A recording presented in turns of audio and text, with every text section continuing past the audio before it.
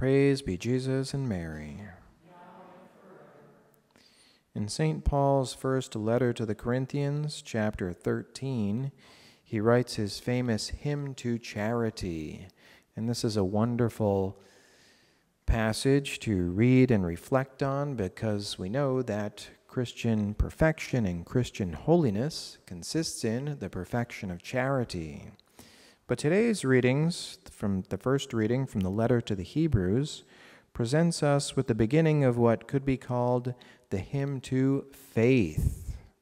When in this chapter 11 of the letter to the Hebrews, it talks about the faith of the ancients, of those holy men, and I'm not sure, maybe there were some women mentioned as well, and their heroic faith that they exercised in the Old Testament. It says, because of it, the ancients were well attested. That is, because of their faith and their heroic faith, these ancient saints of old were well attested. What does that mean, well attested? Well, it goes on to say that Abel was attested to be righteous because of his faith and his offering to God done in faith. And then with regard to Enoch, he was attested to have pleased God. And so these are examples that are being given to us so that we will follow their heroic faith and be righteous and be pleasing to God. And then it says, and through this, though dead, he still speaks. You see that? The saints that have gone before us still speak to us by their heroic lives, their examples, their example of faith, and that we can and should be inspired to imitate them. And so today the church celebrates one of the ancients. Okay, this is Saint Polycarp, a saint from the 1st century. And that's when he was born. He died in the 2nd century. But Saint Polycarp was actually a disciple of Saint John the Evangelist. Right? He knew firsthand the beloved disciple, the one who rested his head on Christ's breast, close to the Sacred Heart. And so he received right from the lips of St. John the Apostle the gospel, the teaching of Christ. And this is, he is what is called an apostolic father. Okay, these saints who immediately followed after and knew the apostles.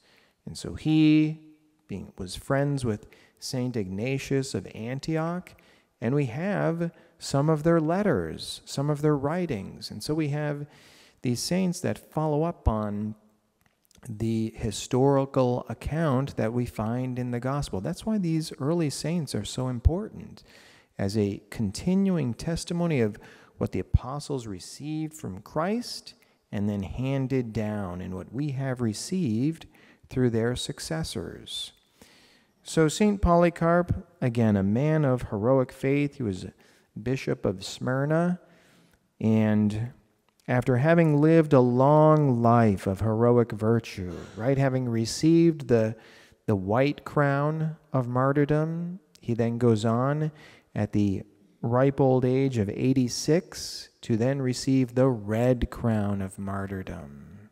And so, having given his whole life to the gospel, the service of Christ, receiving that final crown of red martyrdom was almost natural, right? He had been preparing himself by this whole life of heroic faith and dying to himself and giving of himself to serve and teach and lead the flock of Christ. So when asked to give up his life, it's almost like, well, that's what I've been doing my whole life. And so the proconsul, when he's there before St. Polycarp, trying to induce him to renounce the faith, he said, he tried to get him to curse Christ in order to obtain his freedom, and Polycarp answers, 86 years I have served him, and he never did me wrong. Right? The one who we serve is a wonderful master. who loves us and cares for us. How can I blaspheme my King and my Savior after all of this time? And so the proconsul begins to threaten him with fire. I will burn you to death. That will make you renounce this faith of yours. And Polycarp responds that this fire lasts a little time, but the fire prepared for the wicked lasts forever. Right? You see how the saints have their heads on straight, right? They see things as they are and are able to then make their decisions by right reason, enlightened by faith, even if that means laying down their lives. And then finally, when he was brought to the stake that was all aflame, he thanked God aloud for letting him to drink of Christ's passion. And in fact, there was a miracle at the time when he was burned at the stake. So he entered in there, and the fire became like big sails around him, not touching him, and his skin became all aglow and radiant. And so because he wouldn't burn to death, they came in and stabbed him to death. All right?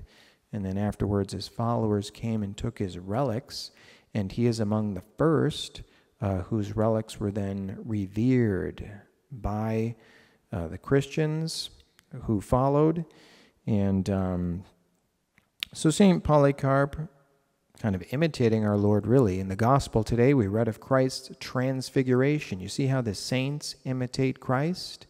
And St. Polycarp, in the midst of this fire, he's like transfigured, a prefigurement of the glory that he is about to receive in his soul, and which he will later receive in his flesh at the resurrection of the just. And so we too shall maintain our constancy in the faith by love of Jesus Christ, who is its author and its perfecter. That also comes from the letter to the Hebrews. So we have the examples, the shining examples of all of these ancients, these saints who have gone before us. Let's find strength and inspiration in their example. Saint Polycarp, pray for us. In the name of the Father, and of the Son, and of the Holy Spirit. Amen.